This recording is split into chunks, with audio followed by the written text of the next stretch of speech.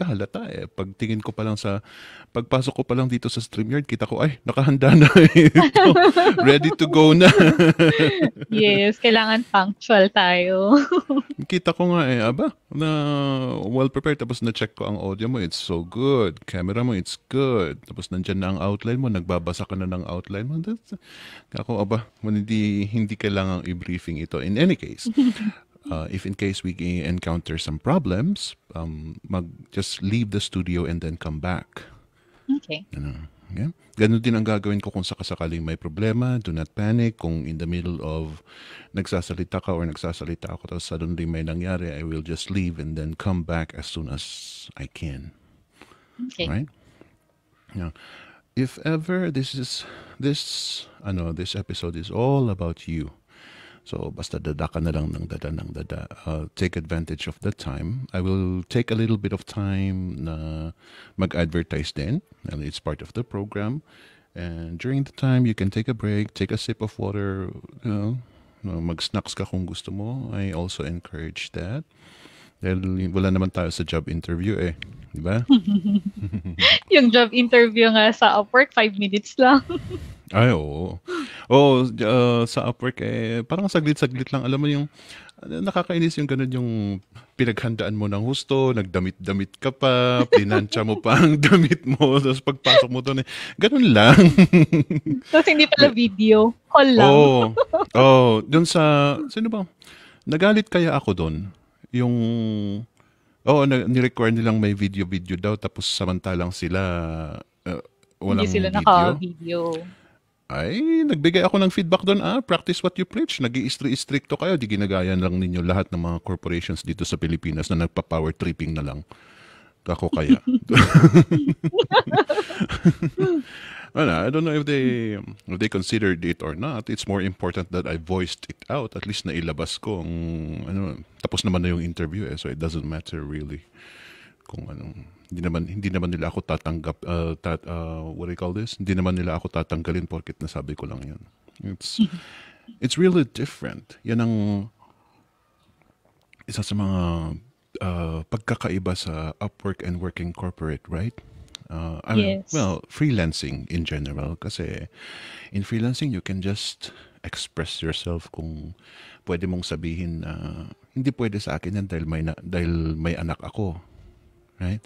Pag sa corporate tas interview, pag sasabihin mo yan, what do you think will they say? Mas prefer nila yung makakapag-commit ng time sa kanila, of course. Pwede nilang isanla mo ang anak mo para sa kanila, no? Gusto nila eh. Well, at least pretend to be like that. Yun ang gusto nila kahit na you just need to hit the right answers. You don't actually have to commit to it. Basta pag nasabi mo lang yung gusto nilang marinig, pasado ka na. And it sometimes masakit din sa loob yung ganun eh. Right? Because we meant to be honest, we meant to give our hearts to the company whom we are working for. Tapos mapipilitan kang magsinungaling dahil lang sa gusto mong matanggap sa work nila. Isn't that right? Yes, agree. Yeah. So, kung nasa corporate ka, are you working half and half? I'm working full-time, 8 to 5 yung schedule ko. And then, freelancing at night. Oh, wow. Doble cara ka. Yes. Double paid in every day. Doble cara ka. That's so nice of you. Buti naman may energy ka pa. I like that you are able to manage that. Kahit na why are you sticking with working within two worlds?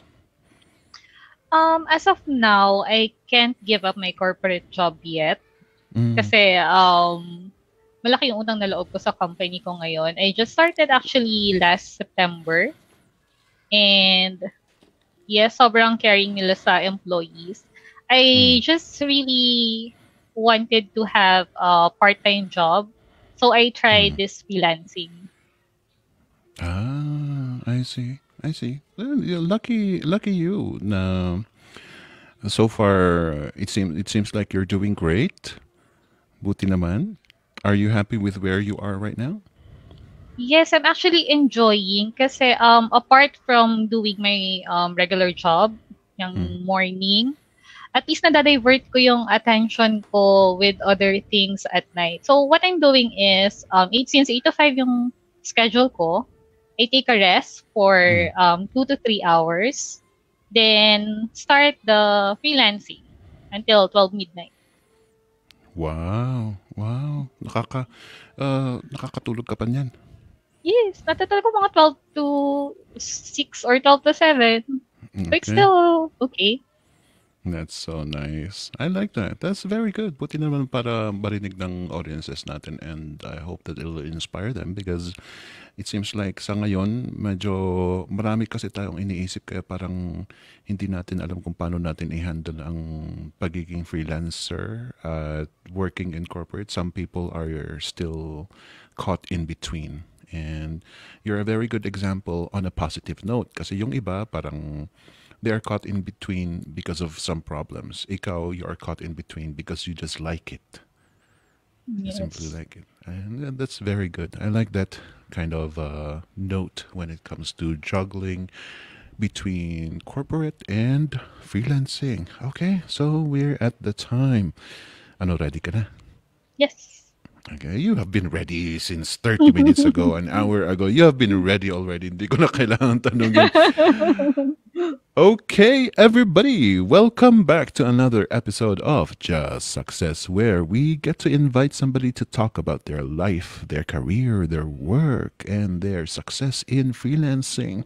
Today, we have Miss Gladys here, Gladys Cabrera, who has been around for quite some time, and she is going to talk to us today about how she booked 3 clients on Upwork after being rejected multiple times. Now, before we proceed to Miss Gladys, let me invite you, everybody, to please share this webcast to everybody. Share it on your wall, and we are going to and put shared on the comment section down below. Admin, paki-post nga po yung yung gift ni Miss Gladys para mabasa ko. And put ladies and gentlemen, share this video and put shared on the comment section down below, and you will be receiving a gift from Miss Gladys herself. I will be mentioning it later on pag once na nilabas po ng admin natin. Mahar, could you please do that? Or somebody? Before we bago ko ibasahin ang mga pangalan po ninyo, let us also know where you are viewing this from. I'd like to greet Miss Gladys a very short hi. Hi, tell us a little bit something about yourself, Miss Gladys. Okay, so good evening, everyone. So I'm a supply chain professional, and I've been a corporate world for more than 10 years now. So I guess you can guess my age by now. So basically, my jobs focus on procurement, inventory, and logistics. I have actually just finished my master's in supply chain last year. Wow. Yep. So yes, in my early years working in the corporate world, so I've become a big spender. As in, sobrang magastos ako, which every millennial can relate. Mm-hmm. And yes, sa sobrang pagiging magastos ko, yung gusto kong bilhin, pag nakikita ko, I never thought twice. As in, swipe agad ng card. And so yon, hindi ko na napapansin na na-max out ko na yung credit limit ko. Mm-hmm. So that's where the problem occurs. So currently, yes, malaki yung kinikita ko sa corporate, pero parang nagiging for payment na lang siya ng bills. Ouch. Yes. Although I also have investment kasi meron din naman akong binabayaran na house. Pero since napupunta more on payment ng bills, hindi ako makapag-save for my house renovation. So I was thinking I need a part-time job. And that led me to freelancing. Wow. Wow. I love that introduction. Thank you very much, Miss Gladys, for letting us get to know you more. And I think marami talaga sa atin, hindi lang millennials pero marami rin talaga sa atin itong mga nakaka-relate po sa inyo kasi we are, yeah, at some point in our life, we were big spenders din eh. Basta pag nakatikim tayo ng pera, we think that we owe it to ourselves to just splurge. And if the money keeps on coming, syempre pati rin tayo, parang continuous na tayo nag-splurge until, of course, it takes a little bit of time for us to realize that we are not spending our money wisely. And sometimes sa ibang mga tao, it's a little late dahil it's either you are indebted or meron kang paggagastusan na wala kang paghahagilapan ng pera. Yan ang, so we can relate to your past, Miss Gladys, and I'm really interested on how you cope up with this, especially that you mentioned here that you got multiple rejections from Upwork as well. But before I give the microphone to you, Miss Gladys, batiin ko nga muna ang mga audiences natin since they are here. Miss Jocelyn Lim, hello po. Hello, Miss Charlotte. Yes, Charlotte. Na binasa ko ng diretsong pangalan mo, Charlotte. And hello, Miss Sherry Del Rosario. Hello, Miss John Ruvi Marsan, saying she's interested. Eto po si Miss Jenaline Marasigan Andaza. Hello, Mr. Kaligam Sajili, Miss Juvel Laran, and Miss Raquel Alviar Surat. Hello, Miss Eve Manalo from Concepcion, Tarlac. And may tumatalon na naman itong StreamYard na to. Hello, Miss Rhea Rogenzia Elepano.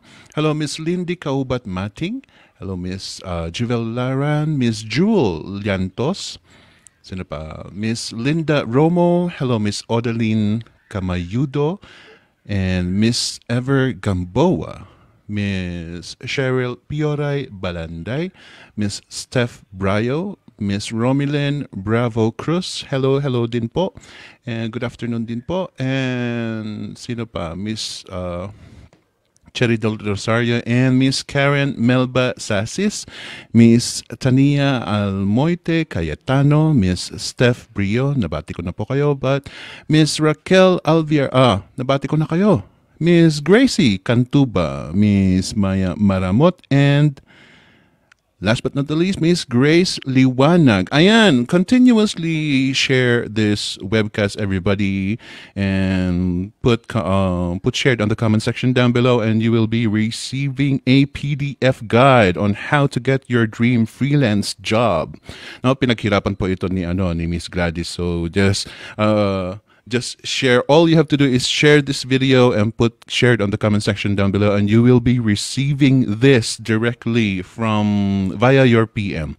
Share the interview and just put shared. And eto, again, it's how to get your dream freelance job.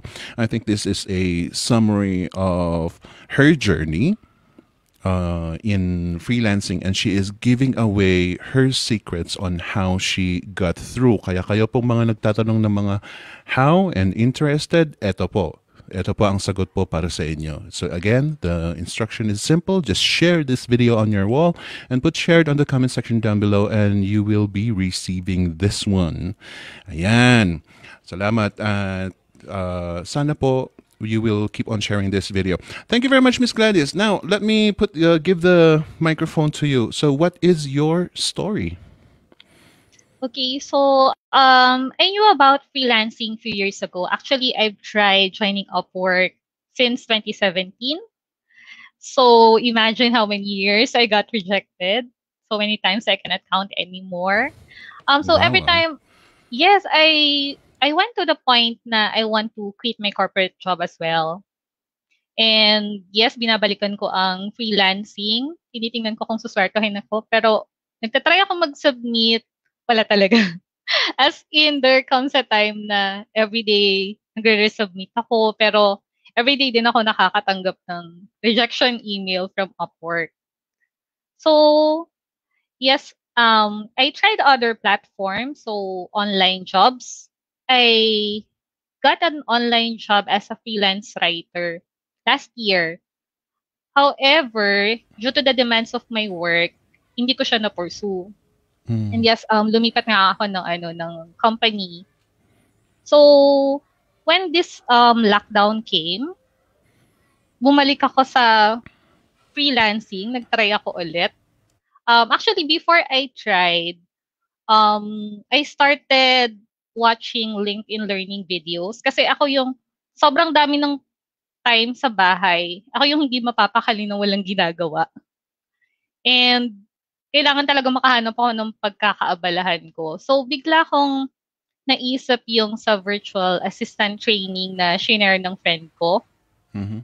So, yes, I sent him a PM asking for this VA Bootcamp. So, and I want to learn how to become a virtual assistant so I can start my freelance career. And then when he replied and gave me the link, I enrolled on the spot without thinking about anything. Pero syempre, Wow. ano ulit yan, ang credit card na naman yan, so another payment na naman. But I didn't think about it as an expense, but rather an investment. Nice. Yes, kasi syempre, pag naman ikaw yung nag-invest sa sarili mo, never ka namang malulugi. Okay. Diba? That's so Kasi that's so matututo ka nice. naman. Pero imagine bakit wala kang hesitation? How come you trust investing on the course despite the fact na lockdown na nga tapos tag-ipit pa tayo ng budget? So what gave you the encouragement to do this? When I checked the website, aside from the money back guarantee, so I'm sure na hindi nyo pababayaan ng mga enrollees and students. And I have read the blogs as well as the reviews, so it's very positive. And actually, I know naman na I have the knowledge, pero not on the freelancing world. So Ah, I admit na hindi ako magaling doon, although I know I'm good with my chosen field. Pero sa freelancing, as in zero knowledge ako. So I trusted the VA Bootcamp to learn more about that. nice, nice. I like that. Please go on with your story. Okay, so yes, when I started the course, I was able to finish it after a week. So after my shift, pinapanood ko siya. As in, 2 to 3 hours per day para matapos ko siya agad. And after I finished the course, I tried resubmitting my Upwork profile with all the certificate and assignments. So, with the Mm-hmm. portfolio, finally, I got approved. So, VE Bootcamp lang pala Oh, talaga yung makakatulong sa akin para makapasok sa Upwork. nice. Congratulations. Buti naman. I'm so happy to hear that. Okay. Yes, that's why I also recommend this course to all my friends. Good. But Mhm. yes, it was never easy. So I started submitting proposals, and I eventually lose all my connects because it's just Oh. 20 free connects Uh-uh. lang upon acceptance. So sobrang na-excite akong mag-apply, naubos ko siya agad.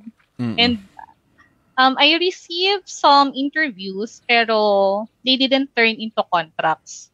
Mm-hmm. So yes, I started buying more connects. Actually, sobrang nakarami ako nung bili ng connect before akong ma-hire. As in, siguro more or less, 1,000 pesos din yung nagastos ko sa connects. But, Wow. syempre, kung titingnan mo naman na mag-a-apply ka sa iba, gagastos ka rin naman ng transportation, Mm-mm. tas food, and then time mo pa. Eh dito, bibili ka lang ng connects, tas mag-a-apply ka na lang at the comfort of your home. 1,000 pesos is not big. I mean, but if you are looking at the numbers, 1,000 pesos seems to be very big dahil feeling mo kasi itatapon mo yun. But you are very correct there. Pag mag-apply ka sa corporate, pamasahe pa lang ubos na yung 1,000 mo na Oo. yan. So yes, that's very true. That's very true. Wow. Please go on. Okay, so then I almost felt like a failure kasi nga, bakit ganun? Nai-interview naman ako pero hindi ako na-hire. Parang it Mm. never happened to me in the corporate world. Ganun ako ka-confident na after Mm-mm. interview, ma-hire ako. Pero not on the freelancing world. So it's very different from the corporate. And but I never give up. Actually, ang ginagawa ko every night before I go to sleep, parang I always pray na sana pagising ko meron akong interview, ma-hire na ako. And then every Mm. morning, yun talaga yung una kong ginagawa. Nagpe-pray muna ako before ko i-check yung cellphone ko. And then 2 weeks after I joined, I got accepted in Upwork. So one Sunday morning, I saw this message from one of the clients asking for a lot of stops. It's for inventory and catalog coordinator. So, syempre, na-excite ako kasi inline siya sa profession ko. Mm-hmm. And then, yes, he started asking about my experience. And he decided to give me a test project. Okay. So, ang ginawa ko, nakipag-bargain ako. So, I asked him if, so I told him I can give him half of my asking rate. So, I'm asking for $10 an hour. So, I Mm. told him I will give it to him at $5 per hour since it's only a test project. And it's a win-win for us. Kasi I will have my first ever Mm-mm. contract in Upwork and he will pay less for Mm-mm. a job done. So after 2 hours, I was able to give him the output.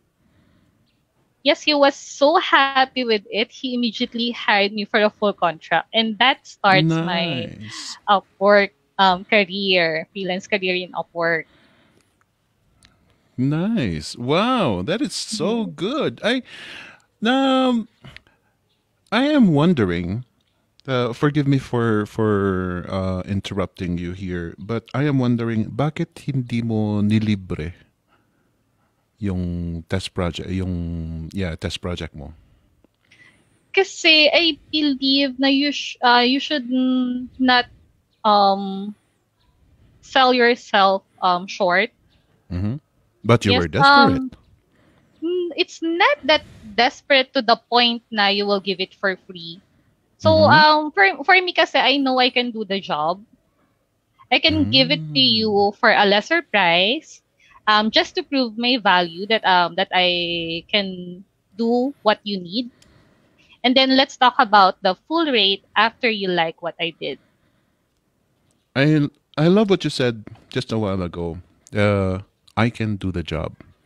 Yan ang isang nakakalimutan ng marami sa mga freelancers natin when they get to desperate times, basta tatanggapin na lang nila kung anong ibibigay ng client and hindi parang nawawalan na sila ng self-worth kapag yun nga yung desperate times na sila.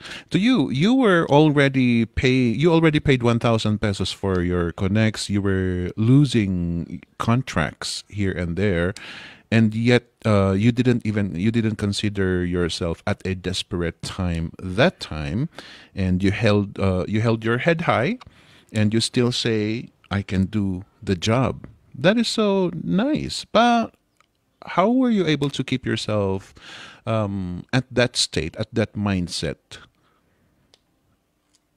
I always think of my highest value. Kasi Mm, what you will give your clients naman is your expertise. So do you really have to pay for it? I like that. Wow, that's a very good story. Thank you very much. Please continue. Okay, so after that first client, 2 weeks after I joined Upwork, so sunod-sunod na sila. After 2 days, I got another interview. So it's still an inventory position.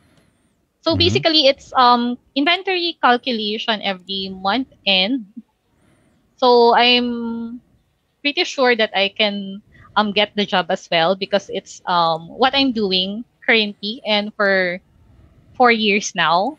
Mm-hmm. So the interview took just less than 5 minutes, I think. So if you really know your value, if you really know that you can do the job, let your client feel that they need to hire you, that you can help them with their business. So yes, I got the second client in Upwork. After 2 days, I got hired. Wow. You were on a roll. You're on a roll.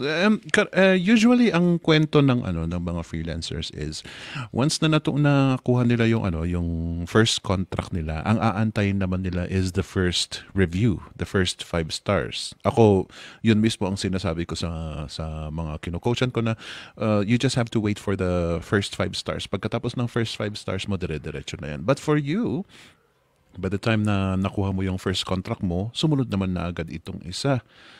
Was there anything you did significantly that made you gain 2 clients consecutively? I focus more on applying to jobs that I know I can do. Nice. Yes. So Nice. it's more on supply chain talaga siya. Mm-mm. Yes, I think that is the tone of what you're saying, your story. Dahil yun nga, kanina pa na sinasabi mong nasa linya mo yan. Sa corporate pa lang, nasa linya mo yan. So you are happy indulging to these job proposals. Dahil yun ang, kung ano ang expertise mo offline, yun din ang hinahanap mo online. Uh, Yes. has it been working for you since then? Yes, actually, I'm enjoying both worlds. Mm-hmm. I'm doing each jobs every day. So currently, that second client of mine, kaka 1 month lang namin last week, and Ooh. he promoted me to become his supply chain manager. Nice. Yes, Congratulations. Wow, in thank just a you. month. Oh, okay. Clearly, it shows that you are an expert of your field. Yun nga, yung katulad ng sabi mo kanina, you already know what you are doing. It's just about freelancing that seems to, na medyo nangangapa-ngapa ka pa lang nung time na yun before you enrolling to VA Bootcamp. So good. Good for you. Good for you. What happens after this second client? So after this second client, a week after that, I'm also an Excel expert. So I Mm. tried submitting proposals for that as well. And then this third client of mine, actually I have applied, I think, a week ago before he sent me a message for interview. And yes, we had a video call interview, and then I also got the job. It's my third client, and he's still my client Nice. until now. Wow, sunod-sunod ah. Yes, sunod-sunod siya Nice. in less than a month. Yes. Are you happy with your first client? Yes, although the job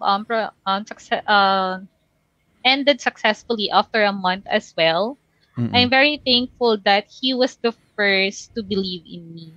Mm-mm-mm. Yes, So yes. I will always be grateful that I had this first client of mine. Karamihan kasi ng mga freelancers, medyo bittersweet ang relationship nila sa first client nila eh. Karamihan sa mga freelancers, I mean to say. Kasi, yun nga, first client, usually yung mga mababa ang offer, medyo masusungit, pero nagpapasalamat pa rin ang mga freelancers dahil nandyan yung mga first clients nila. So they move on to the next client. Very fortunate for you that sunod-sunod yung mga itong tatlong clients mo. First client mo, most importantly, maganda ang relationship mo and you enjoyed working with the person. Oh, wow. There's a question here from Jeline Benitez. Gaano po ka-importante ang reviews for us freelancers? Care to answer that? Okay. Yep. So, yung review yung magde-determine kung i-hire ba kayo ng mga next na ina-applyan nyo. Yung mga clients kasi nag-check sila ng reviews kung maganda ba yung work mo, yung relationship mo with them, with the previous clients. So it's actually the challenge kapag starting ka pa lang. Kasi wala kang reviews, wala kang previous clients, wala kang earnings. So, challenge talaga yung pagkuha ng first client. Yes, I definitely agree. Importante ang review kasi tayo nga mismo pagbibili tayo sa online shopping, for example, we definitely check. You're a fool if you don't Mm. check the reviews. Sa mga bumibili sa Shopee, Lazada o shopping, whatever that may be, lagi nating tinitignan kung ang user reviews, ang customer reviews. So they do the same thing with us freelancers. Kaya importante yung pinakaunang review natin. Kaya, kaya nga maraming mga kumakapit na sa patalim basta magkaroon ka lang ng 5-star review, most especially sa Upwork. Now, what is it that you did, Gladys, na para na maintain mo yung attitude mo within these three clients na na nakuha mo sila agad-agad? So communication, yes, it's the key. I always communicate with my clients. I make sure na nagagawa ko kung ano yung mga gusto nila, and if ever na hindi ko man siya matatapos, I always inform them. Actually, with my three clients, nagka-problema ako sa time management. Mm-hmm. Kasi having them all at the same time and all are hourly contract. So, syempre hati yung oras ko sa kanila. Mm-mm. And I've been honest with them. So, I told them that I can only do at least 2 hours with them every day. Unfortunately, yung dalawang client ko, first and second, they both want me to work full time, which I Mm. cannot do kasi meron din akong corporate job. So I Mm-mm. politely declined and then told them that I can only commit this much. So yes, they Matanong, understand naman. matanong ko nga, how did you, because this is quite a challenge to many, but can you give us an example of how you politely declined? That is quite a challenge to many freelancers dahil nahihirapan silang magsabi ng no. So how were you able to say no? So with my second client, he's asking if I can leave my job and be a full-time employee with them. So I Mm. told him that I'm so sorry I cannot leave my corporate job as yet. But yes, I can commit that I will be able to do what you need within the specified time. So if I need to work on weekends just to finish the tasks, I will. Where did you learn to give that answer? I think I'm used to it because Mm-hmm. I always yes, I'm used to interviews. I'm a job hopper actually. Mm-hmm. So saying no is not that hard as long as you can tell it in a nice way. I like that. And Yes, you know what? That is something that is quite difficult to teach the newbie freelancers, saying no.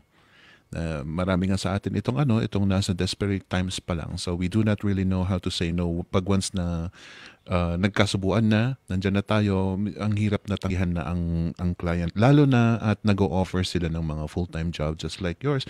I really like that you mentioned just yet.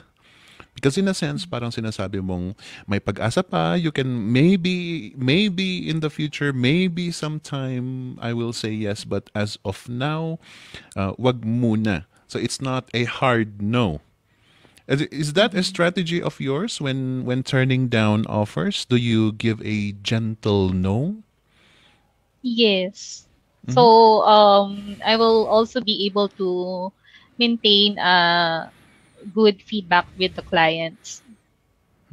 I like that. Yes, that is wow. Dapat dapat magturo ka ng ganyan on how to turn down clients, how to say no, how to say goodbye. Dapat magturo ka ng ganyan kasi it seems like you are in a good position that you have enough experiences to teach and share what you have. Sa tingin ko pa lang sa the way you answer even my questions, you are very eloquent and very highly skilled. Dapat I think marami sa mga audiences ang nag-idolize sa'yo ngayon because of just this interview alone, how much more with your achievement that you have 3 clients. Sunod-sunod pa. Um, what else is out there after you got your third client? Okay, so aside from getting those clients and getting a 5-star review as well from my first client, Mm-mm. so I think I believe I'm building a good working relationship with my colleagues in my current freelance job. Actually, they are both Filipinos as well. So, hindi siya Wow. mahirap pakisamahan, yes. Wow, that's totally opposite from my experiences. Ako kaya ako solo flight because I really hate working with Asians and most especially with fellow Filipinos dahil medyo pabebe sakit natin kasi itong pabebe eh. So how are you able to manage this with your workmates, with your colleagues? So for my second client, kasi kami yung tatlong Filipino, so constant communication, kasi sila din yung nagtuturo sa akin on how the process works, how the business works as well.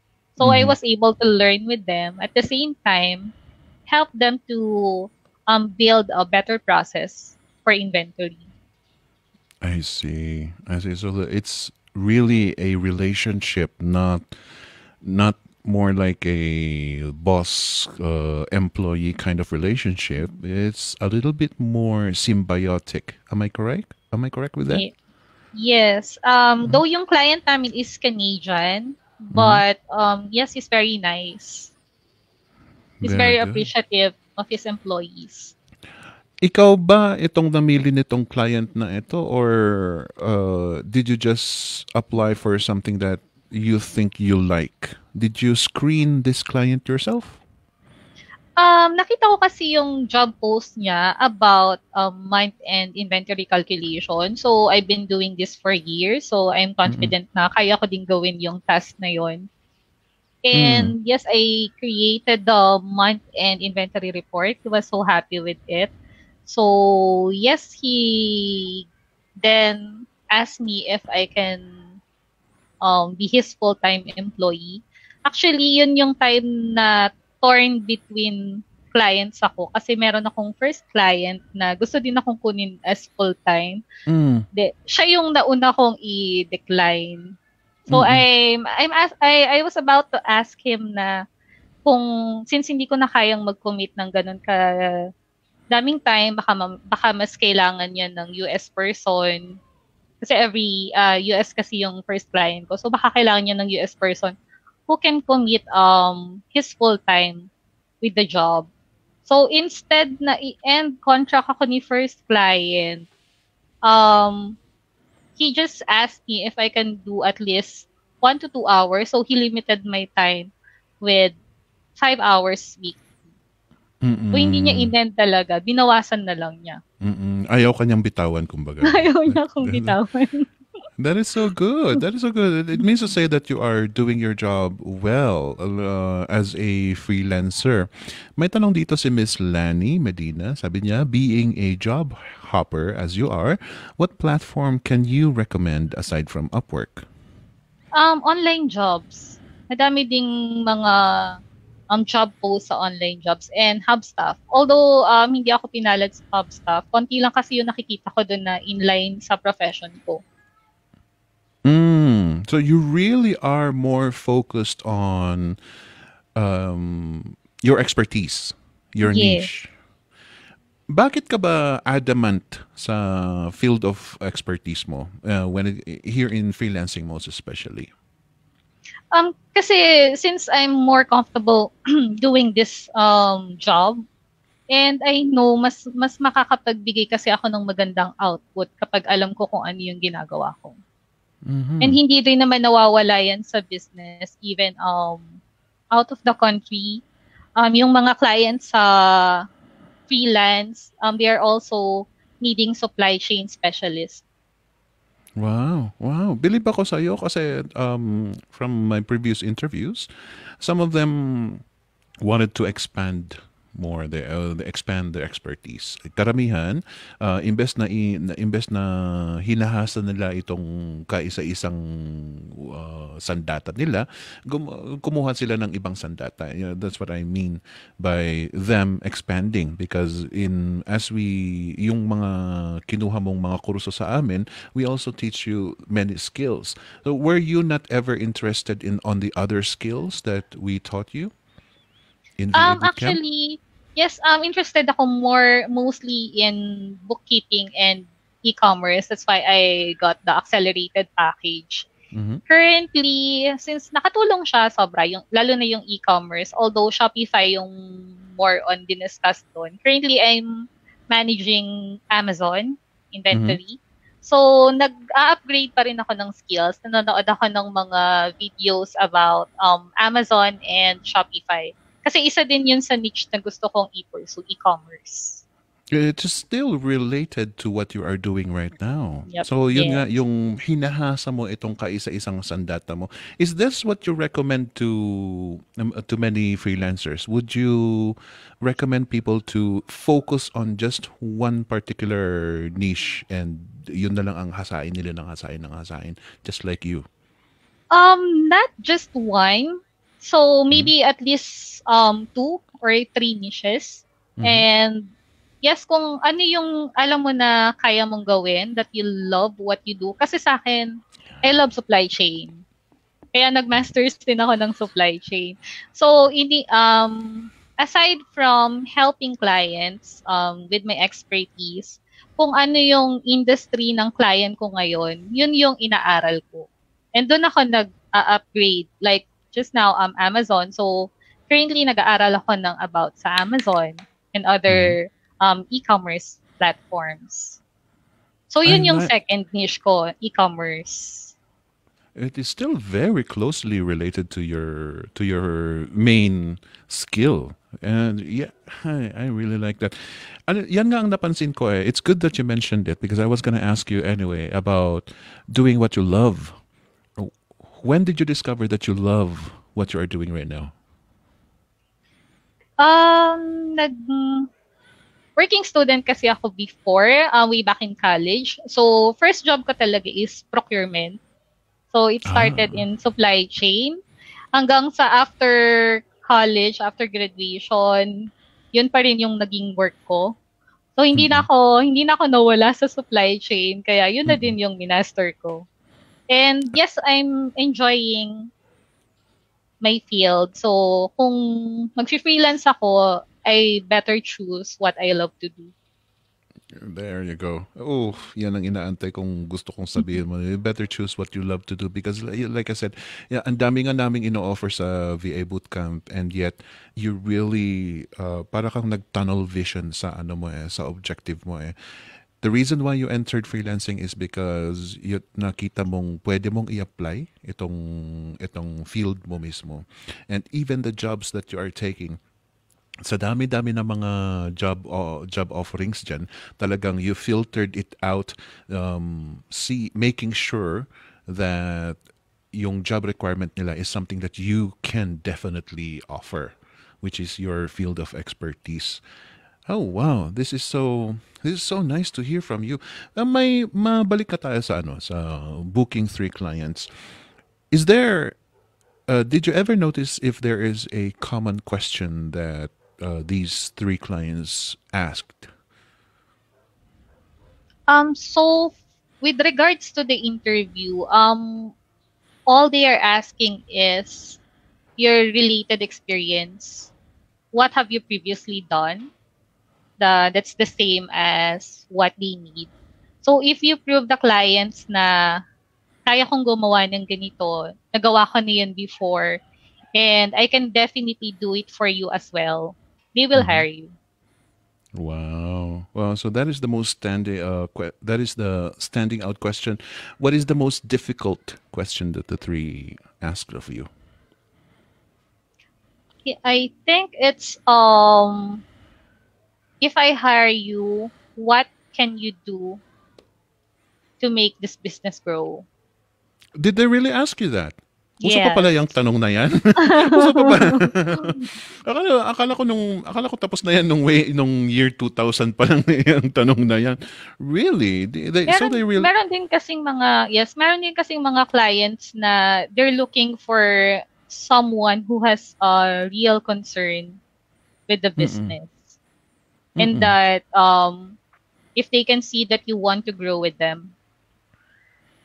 Wow. I like that. And then nagulat ako sa sa tanong na yan because um I think we still do that. I think we still do that in VA Bootcamp, that we give exercises to students, yung mga sample questions that clients could possibly ask of you, and I think that is one of the most common question that is asked. What can you do? What can you offer to the business? How should a newbie freelancer answer that? In your opinion, Gladys? So for freelancers, maybe you can offer your best service. So kung ano yung sa tingin nyo na kaya nyong i-contribute, anything, even small, kapag nagtuloy-tuloy yan, it will make a big impact. Nice. I like that. Kasi, although that is a very common question that is asked, but if you really dig down, if you really dig deep, parang ang hirap sagutin. Because pag generic answer ang ibibigay mo, madaling ma-detect yan ng client during the interview. Especially at on the spot na tinatanong yan. So a very good answer. May ano ka, is there a way, may nasabi ka kasi na you have to let your client want you. Is there a way that you can do that during the interview? Or will you So only be able to do that during your contract already? during the interview, you can do that. So what I did with my second client is, so I told him how I was able to compute for the inventory count. And I also offered him to make his inventory process a better one. Mm-hmm. So what I offered him is that aside from doing the inventory calculation, I can also monitor his inventory and audit the warehouses counts to ensure na hindi sila mawawalan ng stocks. And that hit him. So Wow. I was able to land the job as well. So offer Wow. your other services aside from what is asked of you. But I don't know, you were tackling a specific problem that a business can encounter. So you are giving them solutions. It's not just a random service that you're offering. It is a service that can actually help the business Yes. being relevant. Wow. Now you seem to be very careful in answering in answering questions. I like that. Yeah, I think I agree with many audiences here. Sabi ni Miss Cherry Del Rosario, gusto ko yan, how to turn down client na sa maayos na paraan. And this is all from your experience, because not a lot of people can easily learn this on the spot. May mga nagsasabing advantage din. Sabi ni Miss Jaylene, advantage din talaga ang madaming interviews na napagdaanan. And then, Cherry again said, kaya wag tayong matakot magpa-interview dapat. I like that. Ayan, nasty here. Miss Eve Manalo says, experience makes you confident. Now, you mentioned that you're a job hopper. How many times can a person hop on jobs before you can say that they are confident enough to tackle new avenues of earning money, like freelancing? So I think the best is 3 years, but for me, I never reached 2 years. So I'm really a job hopper. Wow. Why? You're a job hopper, but pero you still jump on your field, right? You're just trotting along around your field. Am I correct with that? Yes, previously kasi more on purchasing for six Mm-hmm. years. So gusto kong ikutin yung supply chain, so I applied for inventory. And then I also tried handling logistics. So inaikot ko na siya ng buo. Nice. It seems to me like you plan to have your own enterprise. Is that so? Yes. I see. I see. I see. Yeah, but I can smell that from you because you are learning the works of everything, and you can never be a good boss if you do not know everything that is working around your business. Wow, that is so good. Yung how about here in freelancing? Are you going to job hop as well? Do you intend to close your contracts sometime in the future? No, Sana wag for manood. freelancing. For freelancing, I think it's the other way around. The longer you stay with your client kasi in Mhm. freelancing, the better. Tsaka mas mahirap maghanap ng new clients, especially if palagay na yung loob mo sa current client mo and nakabuild na kayo ng magandang relationship. So it's better to stay with them. Nice. I like that. Wow. Ang galing mo talaga sumagot ng mga tanong. uh, Cherry, again, ask. Thank you very much, Cherry, for asking these interesting questions. Keep them coming. Wala po bang negative effect ang pag-job hopper sa freelancing, for example? I think you already answered this, but could you expound on this question? So yung pagiging job hopper kasi sa freelancing, I don't think mapapansin siya ni future clients kasi they will all give reviews and they will never know naman kung natapos talaga ba ng yung project or it was you who requested to end the contract.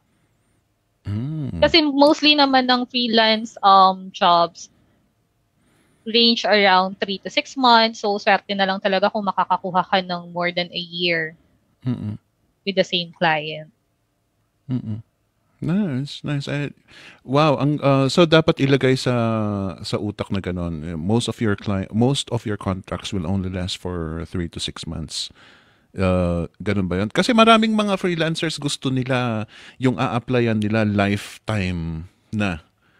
Is that a wrong way of thinking in your opinion?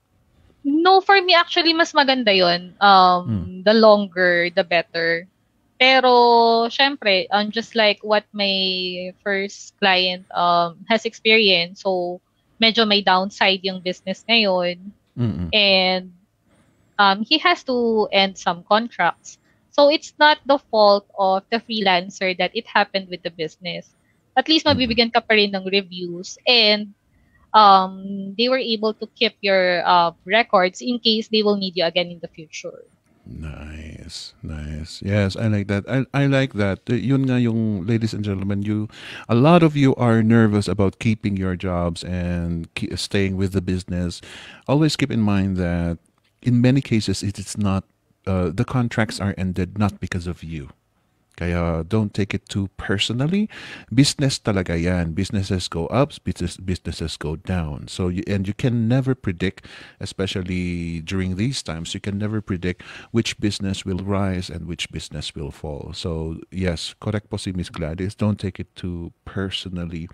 Let me go straight to next week's episode. Miss Gladys, medyo magpahinga muna tayo ng konti. Next week, we are going to talk to Miss Lemon Abigail Martez, and she will be talking about how a miracle baby, and freelancing turned her life around. I'm interested in this. Miracle baby, daw. That'll be on June 10, 2020. That's next Wednesday at 4 p.m. Again, that's going to be an interview with Miss Lemon Abigail Martez next week, Wednesday at 4 p.m. Also, dali, nasa na yun? But what happened to... Ba yan? Lagi na lang akong pinapalpak sa ganito. Okay, there you go. Also, next Saturday will be another webinar, another welcome webinar from Mr. Jason Dula, how to start a work from home career. I hope that you invite people to join us on Saturday, June 6th, 2020 at 5 p.m. because we are going to give you some surprise gifts. Lahat ng mga mag-a-attend sa webinar po na ito, there will be a surprise welcome gift to each and every one of you. So come and join us on June 6th at 5 p.m. for Jason Dulai's welcome webinar, How to Start a Work from Home Career. Pati kayong mga alam na ninyo kung ano, alam na ninyo at nakapag-start na kayo, it's still good to come and join us because who knows kung kayo rin itong next na magpropose ng ganito, right? And how you introduce this freelancing thing that people talk about to your friends as well. Invite people. Yan. And we keep, as Miss Gladys mentioned, she took a course in VA Bootcamp. So go ahead and check it out at vabootcamp.ph/enroll. Lifetime access na po yan ngayon. And maraming benefits po ang lifetime access. But just go and visit us in our website. We will be introducing the skills package as our beginning package po. Ito na po ang pinakamababang budget natin na may i-offer namin. Pinakamababang package na pwede namin i-offer sa inyo at the price of 3,990. These will all be comprised of step-by-step tutorials of email management, social media management, calendar management, website management, internet research, office applications, and transcription. As we say, just go to vabootcamp.ph/enroll and kung ito po ang kukunin ninyo, you will already have all the skills that you need. And after finishing this course, you can just go out and apply what you have learned already and have self-confidence, as Miss Gladys said. Alam mo na kung anong dapat mong gawin. So you should be confident in applying for jobs. But if that is enough for you, we have our accelerated package, which includes data entry, transcription, email management, internet research, office application, social media management, schedule management, website updates, and e-commerce management. Ito po ang ino-offer namin sa accelerated course, but we also add more coaching. And in this course, you will also be, when you finish this course, you will also be, it'll be okay for you to join our guided hustle challenge. Dito po magsisimula sa accelerated package namin. And to those of you who want to take the maximum, which is our complete package, everything in accelerated and in skills package, plus search engine optimization, WordPress design, email marketing, content writing, bookkeeping, Facebook advertising, and even further than that, because we also include your the masterclass, which is the Road to 100K course. Pero meron kaming preview po para sa inyo. If you're interested in that, you can take a look at our free course, which is 5 reasons why some freelancers earn 100K a month and others don't. And you can even go further, 100K, 200K, 300K, 400K, 500K, however K you want. Nandito po ang principles nila. Kaya go and take a look at it at vabootcamp.ph/free 100K course. Thank you very much for watching. Yan, that's a mouthful. Anyway, balik po tayo kay Miss Gladys. Are you all right, Miss Gladys? Yep. Okay. Then, kasi hindi ko kayo makita kung habang nagbabasa ako ng advertisement. I don't know what's happening, whether you are drinking or you left the table or whatnot. But yeah, let me ask you, Miss Gladys, basing on your experience, what is the biggest advice that you can give to newbies who are aspiring to become just like you, a job hopper who has a corporate job and doing freelancing on the side, wanted to succeed in gaining 3 clients just like you, to those who are idolizing you? What can you tell them? For me, I guess just never stop learning. Even if you have already found your niche, you can always learn more para ma-improve. And yes, try the others kasi baka mamaya mas okay ka pala doon. Like, now I'm also studying e-commerce. So aside from supply chain, I'm trying to divert to another niche as well, just to add to the skills that I have now. And yes, don't give up. Ilang beses akong na-reject sa Upwork. So, I thought hindi siya para sa akin. Pero mas matindi yung urge ko na, yes, maging debt-free Mhm. within this year, hopefully. And yes, can save up for my house. So, I tried freelancing and this is it.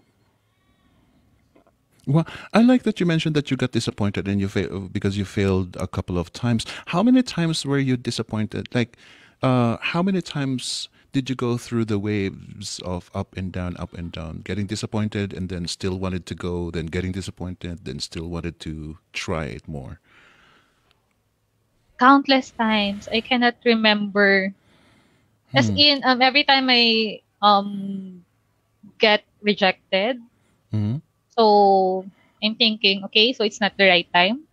I've been trying last year before I job hop to another company again. So I thought I can do freelancing by that time. Mm-mm. So I'm not lucky yet. And then actually this lockdown, I think of it as a blessing in disguise on my part. Hmm.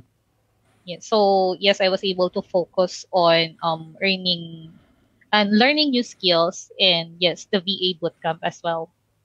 Nice, nice. You're looking at the silver lining. This is good. And no offense to everybody. Talagang pag minsan naman kasi we have to look at things on a different light because this lockdown could, people have lost their jobs. But if you look at it on some other ways, it is a time for you to. They gave you time for you to improve yourself, gain more skills, and look for different ways of earning money. And I like that you, Miss Gladys, you said this is not the right time because to many people, once they get disappointed, they say this is not for me. So how come you have that kind of attitude of saying this is not the right time instead of saying this is not for me? Um, kasi I know na things happen for a reason. It's always Mm, positive attitude of mine. So if it didn't happen to me now, if I pursue it in the near future, I'm going to get it. So it's just a go-getter attitude. mm. Wow, that is beautiful. I love that attitude. Sana ganyan ang lahat. I hope, ladies and gentlemen, that you are inspired by Miss Gladys, especially the way she approach things, the way she answers questions, and the way she takes everything, whether it is a disappointment or encouragement. She still has this attitude that is, instead of bringing her down, it's always lifting her up. Now, as I promised, Miss Gladys, I'm going to give you the last few minutes if you want to take your time to say hi to everybody or if you want to advertise anything. Now is the time. Go. Okay, so firstly, I want to thank yes, Sir Phoenix and the VA Bootcamp, Sir Jason, Miss Anna, Miss Jane, and the other behind this the work from home roadmap. So because of you guys, I was able to learn new skills, learn about freelancing more on the virtual assistant. Although hindi ko man siya na practice all, I Mhm. have learned a lot and some I've been practicing now, especially the email management and yes, e-commerce. So it's highly recommended. Actually, encourage ko din yung mga friends ko, especially this time na no work, no pay, most of the Mhm. employees, kasi hindi naman lahat ng business is okay ngayong lockdown.